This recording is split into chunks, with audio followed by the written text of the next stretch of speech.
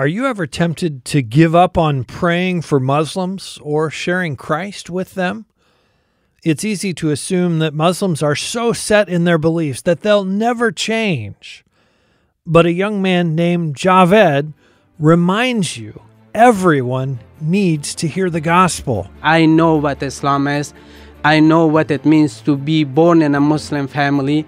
And I know how Jesus can change a person's life or a family, even society. So we preach the gospel. Jesus never promised his followers an easy path. In fact, he told his disciples that the world would hate them. He sent them out as sheep among wolves. Jesus' words came true in the life of the apostles, and they're still coming true today in the lives of his followers around the world. Join host Todd Nettleton as we hear their inspiring stories and learn how we can help. Right now on the Voice of the Martyrs Radio Network. Welcome again to the Voice of the Martyrs Radio. My name is Todd Nettleton, and we are going to talk this week about the nation of Afghanistan. You have probably heard stories about Afghanistan. You may have heard stories of persecution. You may have heard stories of terrorism. We're going to talk about what God is doing in the nation of Afghanistan. And I have two guests this week, Lowen and Javed. They work with Operation Mobilization, reaching Afghans with the gospel message and then discipling them. Once they become a believer, helping them to grow strong in the faith. Lowen, Javed, welcome to the Voice of the Martyrs Radio. Thank you very much. Thank you, Todd, for having us. For welcoming us. Lowen, I'm sure you get this question all the time. What is Afghanistan like? And I imagine you could write a book about it. But give our listeners a little picture of what life is like in Afghanistan in 2019. We probably know about the war. We know about maybe what it was like 10 years ago. What's it like today? I always answer with my two hands. Afghanistan is like two stories. On the one side, you have the story of destruction, conflict, corruption, the radicalism, a strong return to religion, the Taliban. That story is there, and that's what we hear a lot. And it's real. Suicide bombers constantly, and it breaks our heart. A wedding, huge wedding, and boom, there's a suicide bomb and 60 people are killed. Or a school or a wrestling club, and then, of course, the military and all that. The other side is a story of kids going to school. It's a story of universities, colleges crowded with young, budding students, of intellectuals. It's a story of young people that are disillusioned with what they have experienced with Islam, people that are sad about everything going around there and looking for answers. They want something else than what they see. And so there's the prosperity and the search for something more than this return to radical Islam. So there's a segment, how large is it? That's one question, of people who are frustrated with the conflict and the violence and would like to go a different direction. How big a percentage of the people is that? Asia Foundation does a survey every year called the Survey of the Afghan People. So in that survey, the 2018 survey that came out said that 37.8% of Afghans would leave the country if they had the capacity to do so. Wow. So that's really a sad story. Right. So what percentage of people are disillusioned, or what percentage of people reject the violence? I think even the ones that are staying there reject the violence. What percentage are really committed to the Taliban idea? It's hard because many people, out of fear, also now follow the Taliban idea. They are forced to, where the Taliban have taken over an area, and Javed has a story he can share about that. You know, you just have to follow the rules of the Taliban according to whether you believe it or not. The beard or the clothes. Choice. Yeah. Javed, as you are sharing and broadcasting into Afghanistan, what is the message that you're trying to get to the Afghan people, especially those who may be disillusioned with the Taliban? We preach the gospel. We preach the hope. This is what we are doing. We want the Afghans to know that there is hope.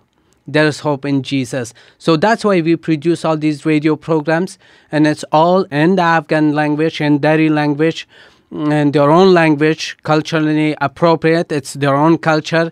And people who work with us and all of us who are producing these radio programs, we are Afghans.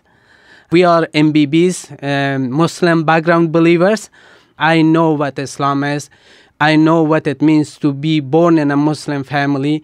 And I know how Jesus can change a person's life or a family, even society. So we preach the gospel. And what is the response? Because I know Afghans are able to call in and talk to you. What kind of phone calls do you get coming out of Afghanistan? We have a lot of different calls. There are great calls. People call and they thank us for all our radio programs, great teachings, what we teach from the Bible. They love it. And a lot of them, they ask for Bibles, and we were able to get Bibles to the hands of the people. Also, they can go to our websites, download the Gospels and download the Bible and listen to them, because we have a lot of uneducated people in Afghanistan. Because of that, they can listen to audio Bibles, audio Bible recordings, and also we have the Bible in a written format that they can read it. So they can go to our pages and read that. So that's the good calls. Hey, I love your broadcast. I'm so thankful for you. Yes. What about the bad calls? Because I'm guessing you get some calls of people who say, listen, you're an apostate and you should be killed. Yeah, we have been called kafirs and infidels and all those things.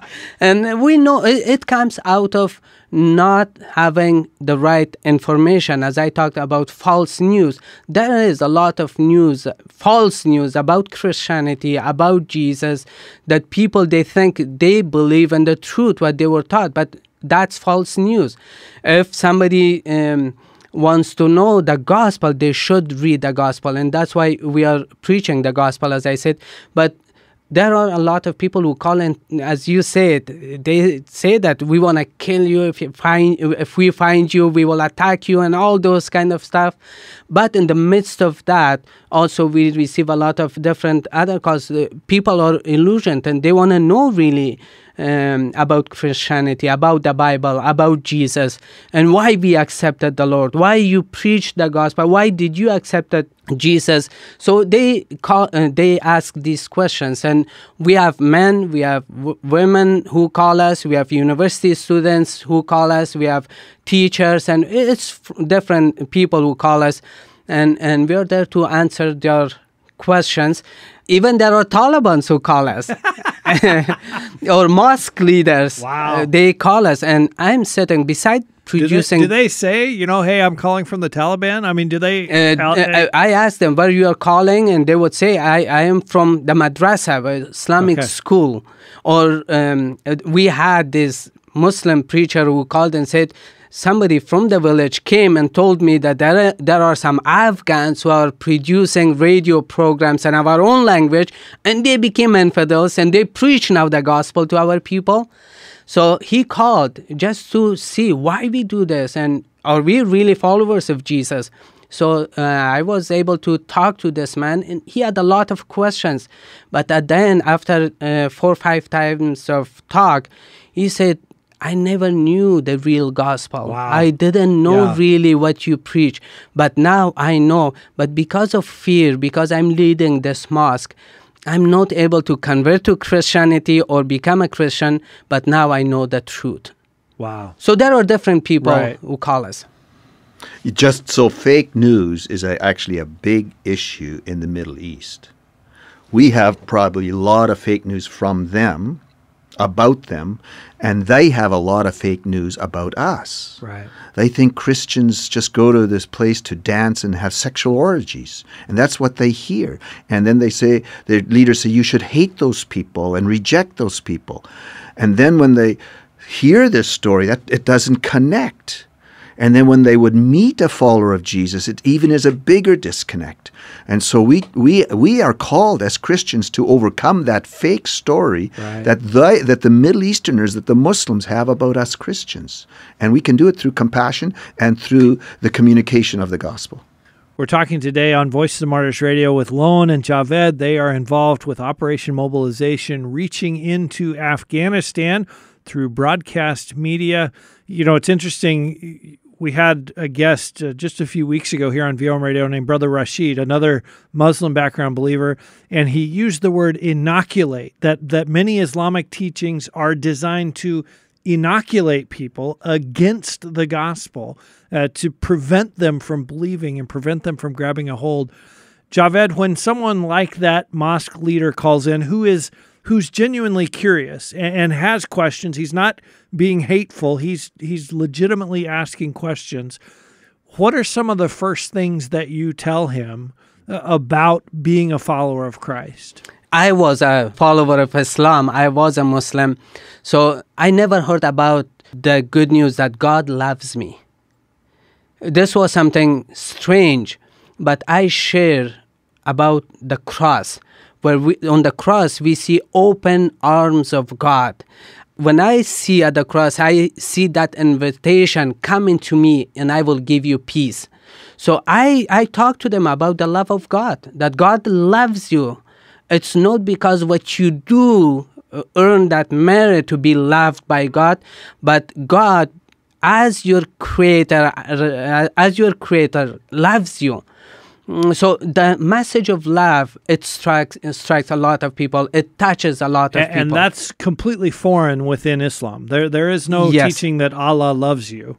There is not such a thing. There is. Well, we should, they have this, every Quran chapter begins with Allah is compassionate and merciful. Every chapter. So, Bismillah Rahmani Rahim, that phrase, everyone knows that. But to connect that with an actual love for me personally. Like a personal love relationship. Is somehow there's a disconnect to that, isn't because it? You have to earn your salvation. Okay. You have to do a lot of things, the law, but everybody falls short of. Right. You have to earn, and you can never earn it. And you can never earn it. But yes, God is merciful, but where can you see God's mercy and also justice? Yes, God is merciful, but also He is justice God. Where can we see that? It's on the cross, where we can see. Yes, people say that God is merciful, but where can you see that? How can you prove that? On the cross, God proved His love and also justice. So how much of a risk is somebody taking in an Afghan village to call you and say, hey, I've heard your radio broadcast. I'm now a follower of Jesus Christ. It seems like just making that phone call is putting their life at risk. It's really hard. I totally agree with you that it's really dangerous, but we have received many calls. I can say thousands of calls. Wow. And we have been in touch with people. We answer their questions, but what we do, we don't just preach at them, but also we receive their calls and we have follow-up system, that first level of follow-up and then second level of follow-up. It's hard for people, but is it worth it for them to call? They do. Yeah. I don't decide for them, but people, they call us. It is dangerous. We know people who called us, and now they went through persecution. Yeah, right now I'm in touch with one man who called us in 2014, and then we built relationship through the phone, friendship, and then he went through second level of follow-up, knowing what is sin, who is Jesus, what is cross, and all that. And that's all just through telephone. And it's all through telephone. He has just an old-fashioned cell phone. Yeah. So we went through everything, and he went through a lot of things because in the area where he is calling from, it's a remote area. Anyway, and in the summer, he called. He was so happy. God is answering his prayers and all that. And then Taliban took over the area, and now they force people to go to the mosque. And his son, who's a young boy, said to one of the neighbor's sons that his dad says that the Injil is a great book. The Injil, the New is Testament. the gospel. Yeah. The gospel is a great book. And then that news went, and the Taliban came after him. Wow. But the neighbors who saw his life, that changed life, and they came and everybody protected him and said to the Taliban, no, he's a great man and he is a good man. But he was asked to go to the mosque and do 5 times of prayer and show himself just so he could live. And I talked to him, he said, Javed, I have to go to the mosque and do prayers, but every time when I bow down, I say, Jesus, I worship you. I love you, Lord, and I'm sorry for this, but I have to this. This is a sad story, but this is reality. That's reality. So tell me the story of one of the people recently who's come to faith. This young man called and he said, I listened to radio programs and I love the message and I want to know more about Jesus. So after sharing the gospel with him and doing some follow-up and sharing more, one day he said that I want to give my heart to the Lord. I want to accept Jesus. And now he's doing the Bible study because he downloaded, he lives in a city, he has a cell phone, and we have websites where we have all those tools. So he downloaded the Bible, and now he's reading that with his wife, and they're growing in the faith. So there are a lot of great stories. Beside all the bad things, there are great stories.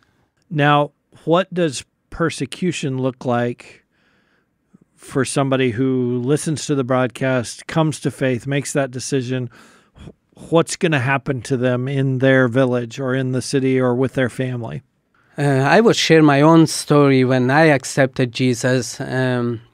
We were in the neighboring country where we accepted the Lord, and then we went back to Afghanistan with my children. At that time, they were small. So we went back to my house, my parents' house, and my father asked my son to say the kalimat, the recitement, what they say. The creed. The creed. So they asked my son, and he said, there is no God but God, and Jesus is the Spirit of God, instead of saying the way that Muslims say. And that was a fire. And, yes, I can imagine. And my brother and my dad, they were so upset, and they start fighting with me, and they broke my ribs, and they kicked us out of their house. Anyway, this is what I experienced. People, they were killed because of their faith. There are a lot of bad things could happen, but rejection from your own family. It's very hard. It's really hard when your own family rejects you and they are ready to betray you. Javed, I think you should briefly also tell the outcome of your relationship with your dad. The rest of the story. The rest of the story. Paul Harvey would and say. It's a long story, but briefly, I mean, that happened many years ago, and just you might share it just quickly. Yeah. We were kicked out of the house, and they broke my ribs and all that. But as a follower of Jesus, we never give up. We never stopped loving them. And many years now, I'm fast forwarding, and many years passed by, but I always called them if I could help them in any ways. We never stopped that, my wife and I. And finally, I wanted to visit them last year, I wanted to visit them. But before visiting them, I was sharing my story with some of my friends, and my wife was there with me. And then what happened, when I shared, my wife, after that sharing, she said, Javed, as you shared your story, I still see pain.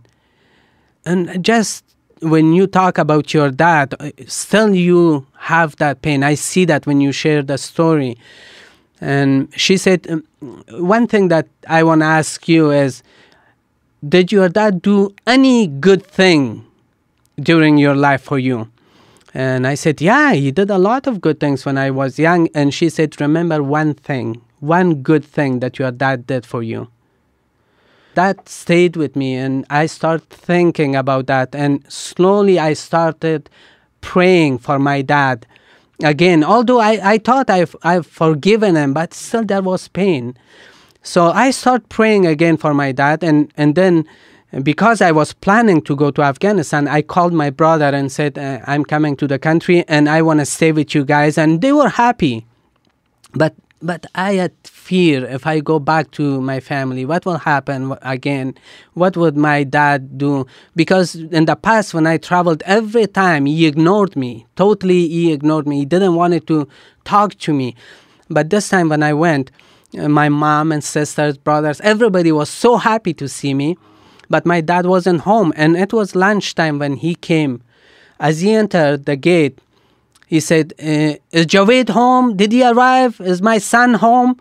And I went to just in front of him with all that fear to greet him, but he came and he hugged me. Wow. And kissed my eyes and kissed me in my face and said, "My son, I missed you so much." And that was such a beautiful thing to see, because there is persecution, but as a follower of Jesus, if you don't stop praying for your dear ones, if you don't stop loving them, God will bless your relationship. And I believe in that. But as a follower of Jesus, you have to continue praying and loving them, even when they reject you. So how many years between your salvation and that softening with your dad? 2018 was the year that I saw basically 20 years. almost since you 20 came to years. faith. Yeah. Yeah. So that's a good word for many of our listeners who may have a difficult situation and they just think, I don't know if I can hold on. Keep praying, keep showing love, keep blessing and working that situation. And it's a growth on our part too. Oh, yeah. To be able to we go up and down too. We have our own emotions that we have to deal with. And it's not easy, I can imagine, to be rejected. Yeah. We're talking today on Voice of the Martyrs Radio with Lowen and Javed. They are involved with Operation Mobilization in reaching and discipling Afghans. So, Javed, having been through that yourself, how do you prepare new believers to face persecution, to face rejection from their families, even other forms of persecution, Taliban persecution? Each one of us, we will have our own experience when it comes to persecution. If you see Paul, if you see the life of Jesus, I love the Gospels. I totally understand if somebody goes through deep persecution, there are different feelings and hurts and all that. I totally understand that. And I can't prepare somebody for that, but I can tell them that this is what Jesus wants us to love and forgive. It might be for some people, Javed, you're saying that just because you're in a safe country right now or something, but I believe in that. If Jesus says, love your enemy and pray for them, if Paul rejoices when he is in chains and Philippians 4:4, rejoice, again, I'm telling you, rejoice, I can't enforce that to somebody and tell him to do what the Bible says, but I would encourage them to stand firm and show the world that you are a follower of Jesus. Jesus has victory. He has risen. He has victory. And yeah, let's remember all that. Let's try to live in that victory. One thing I know I've heard from Javed numerous times is, the call for a follower of Jesus to be light and salt in their community, even before they talk, and that is perhaps their mandate at the present time. Don't necessarily shout it out. Don't shove it in their faces, but live out this life and then trust God to go from there. Isn't that sort of... And it works. I mean, even the story that you told, the neighbors came to the Christian's defense and said, right. No, he's a good man. Don't mess with him. They had obviously seen a difference. Yeah, it's. I told you one story, but there is another story as well. We were in touch with this brother for many years. He was leading a home church, and then he was thrown in jail in Afghanistan. And what happened? Some radicals, they came to attack his family. He had children, young girls, and some radicals, they wanted to attack his house, but neighbors stood up in front of those people and they said, over our dead bodies. Wow. He was a great man. Even if he converted to Christianity, whatever, he was a great man, and we will stand for him. And they did not let those radicals to attack his home. So as a follower of Jesus, we can shine. Salt and light. Salt and light. You mentioned that he was a leader of a house church. How hard is it for Afghan believers to connect with other Afghan believers to form churches and to encourage each other and to grow together? It's not an easy thing. the issue of trust is big. How could you trust? Because it could get you killed. Yes. If this gets out that I'm a follower of Christ, I could be killed. So who do I trust to tell that to and to get And with? it's not easy, but there are underground home churches who are getting together. We don't have these big churches, Right. these big buildings, I would say. Praise the Lord for the churches. I'm so thankful that in these countries we have churches and we have buildings where we can go and worship the Lord freely. And sometimes I see people take it for granted. Anyway, I wouldn't go there. But it is hard, but there are home churches and people do take risk. So are you able, as people are on the phone with you, are you able to kind of point them towards a gathering of believers or somebody in the country who can fellowship with them and disciple them, or is it too dangerous to do that? We have done that. We have put some people in touch with each other. We are being really careful. Yeah. It might take a year till we do follow up with the people and slowly take steps. It's not easy, but we have done those crazy things. But we're talking today on Voice of the Martyrs Radio with Lowen and Javed. We like to equip our listeners to pray. So how do we pray for Afghanistan this week? Well, I always start with the social, political reality of the country. Let's just pray that all this conflict, there will be a genuine solution. They've just had government elections now at the end of September, and that just politically, socially, this country could have peace. That's number one. And then, again, we pray that the message of Jesus can get to the people, that they can understand and overcome the fake news that they have heard for so long, and that the clear, simple message, they mix it up with the politics of the West, with Christendom, with the military, all of that is seen as Christianity, and that they can see and understand who Jesus is, the Gospels. And then I would say the third is for the believers. They are very vulnerable, and that they can grow strong and become salt and light in their small context, and that can expand. If we talk about the prayers, I really want our brothers and sisters to remember to pray for the Church of Afghanistan, because in the past 10, 15 years ago, nobody thought that there were Afghan believers, but now we witnessed the birth of the church in Afghanistan. And in Afghanistan, this is one thing that I have seen again and again. We have big families. And when a child is being born into the family, it's the brothers, sisters, siblings who are helping the child to grow. And the church has been born in Afghanistan. We need our brothers and sisters to encourage us, to stand by us and pray for us, because a child needs cleaning, a child needs being fed, and some nights the father and the mother they have to be awake to help the baby. So this is what's happening. We know that our Father in heaven, He is for it. We know that it's glorious to see the Church of Afghanistan being born, but also I really hope and pray that the brothers, sisters in the West, they will pray for the people of Afghanistan, for the believers in Afghanistan, and stand by them.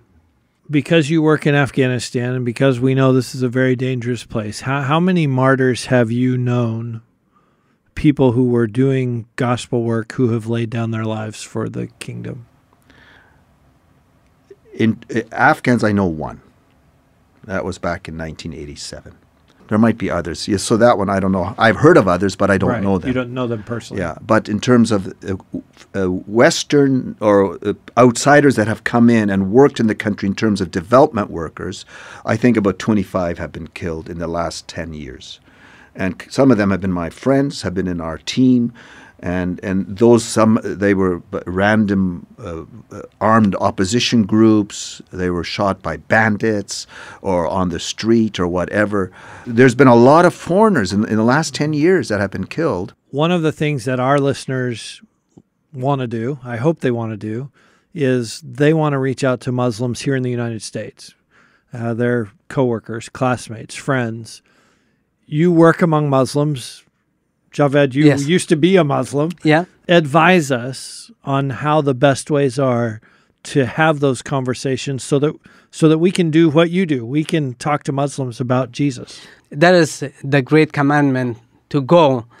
And I think a lot of us, we didn't go out of our comfort zones. And that's why God allowed Muslims to come to us now. So as we have these people, praise the Lord, in U.S., we have that freedom that we could share with someone or love someone. But unfortunately, because of that fake news, we talked about fake news in the East, and also there is fake news in the West as well, that all those Muslims are terrorists. All those Muslims are bad. Now God brought them to you. They are not all bad. They are not all terrorists. How can you take a step and go to their house, the new person who came to your neighborhood, and welcome them, greet them, because they're lonely. They came to this land and they don't have neighbors, they don't have their relatives anymore, they don't have those loved ones that they had. Could you become their friend? Could you become their good neighbor, good Samaritan? How you could take that step? Or if at the work, when they come, a lot of them, they have this fear because of what the news says, right. And they think, okay, if I say anything, what these people would think about me. But if you take them for a coffee and just ask, how are you doing? I think it would mean so much to them. You don't have to push them, okay, Exactly. you're a sinner and I am better than you. And all. No, they are human beings. God so loved the world that he gave his only begotten Son. And now we could be the feet of Jesus. We could be the hand of Jesus. And please show them love and see what God can do. Pray for them. They need your prayers, and build relationship, build friendship, and show Jesus. Don't preach Jesus. Show Jesus Be to them. salt and light. This is the same as we're asking our Afghan brothers and sisters to do. Exactly. Be salt and light. I often do seminars on this, and I talk about two rooms. So we are in our room, it's comfortable, and they are in their room, and it's comfortable there. And we know that room, but we've never been in that room, and they've never been in our room, and then we get suspicious of that room, and they are suspicious of us. And the more suspicious we get, the bigger the wall becomes. And so it's important that we go into their room, or we let them into our room. And so I talk about good F words, how to get into that room. And you've already said friendship. And then I say food. Get some kebabs and some palau and eat together and learn how we can connect through food. And then I say family. You already mentioned, just ask them about their mothers, ask them about their relatives. And because the Muslim people are family-oriented people, that you'll just immediately get friends and bring them into your family. I think, we believe in focus on the family, right? And here we have something in common with the Muslim people, because they also are focused on the family. No, it's not all beautiful over there, but they have a strong family unit. And then I talk football, not American football, but the soccer. We call it soccer, but they call it football. Get interested in football, and bang, you'll have Iraqis and Syrians and name it out on the. And then I say faith. They are not afraid and ashamed of their faith.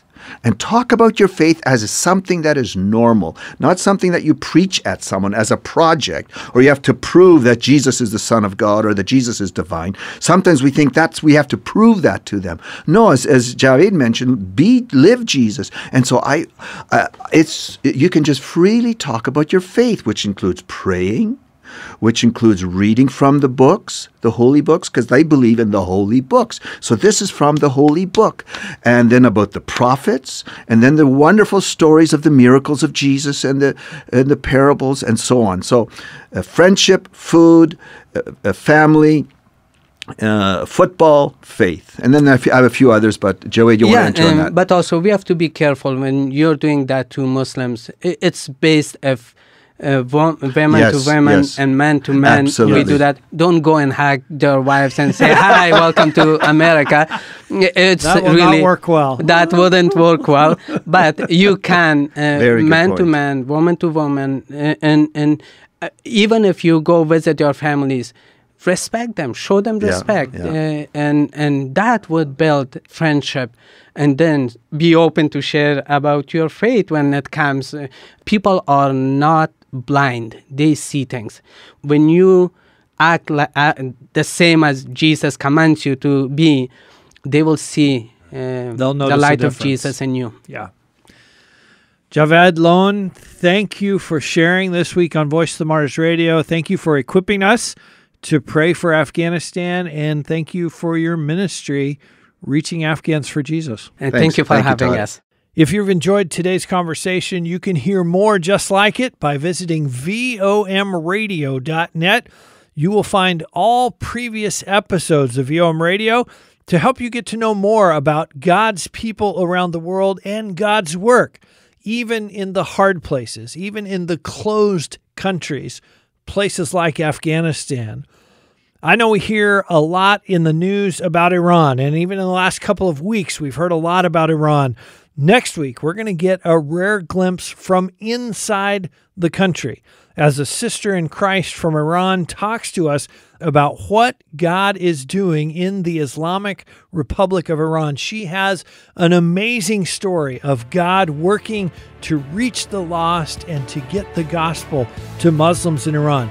You will not want to miss that story. So be back with us next week right here on the Voice of the Martyrs Radio Network.